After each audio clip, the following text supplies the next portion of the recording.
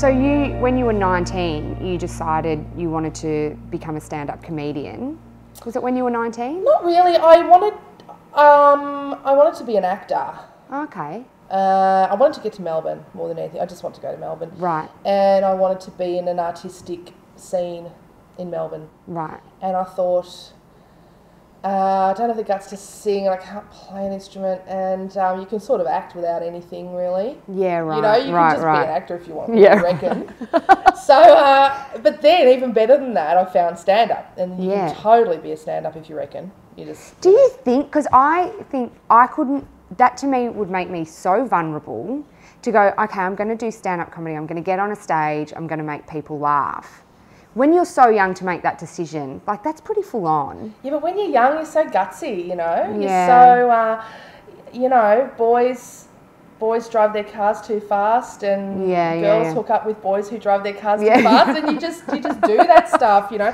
And for me, I just thought, sure, why not? Well, give it a go. And initially, I thought it's one of those things just to say I'd done it, you know. Right.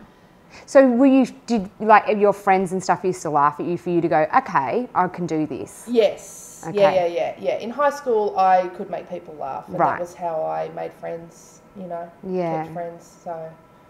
So I knew if I could harness that. And even now, I always say that to people who want to be comedians, you know, like think of the things that make your friends laugh and start from there, you know. Okay, If I make you laugh with stories about my relatives dying, then start there, you know. Put it on stage. Yeah, don't kind of leave that as, no, that's just a conversation thing, and then go and start making up these crazy jokes about, can you imagine if my dad was Tony Abbott and my mum was a donkey? It'd be really funny. And, you know, that's what they do sometimes. That's kind of funny, though. It's kind of funny. Coming from you. But you see kids get up to do stand-up and you think, what are you talking about? Yeah. Just talk about stuff that makes people laugh. You don't have to invent stuff, you know. I can't, like, because that to me, seriously, would be the most, because I went to and saw Dave Thornton do a show recently, who I found really funny. But I was up there and I thought, you make yourself so vulnerable, but then when you've got the crowd in your hand, that feeling would be amazing. It is. Does it get addictive? Yeah, absolutely. And I think you learn to do it. You go through a period of time where every gig's touch and go. Will I have a good gig? Will I have a bad gig? But then you learn how to do it. One day it clicks. Right. And you don't ever really have a bad gig again. Like maybe you'll have a crazy gig where something happens. But no, you should get to a skill level where you just go and do it, and you deal with whatever, you catch whatever's thrown at you, and you just turn it around. You need the leadership skills to make all those people just fall in line behind you. Right. Where you reckon you're going, not where they reckon they're going. Yeah, you're in not control where one of it. drunk lady reckons you're going. Yeah, you know? right. Yeah.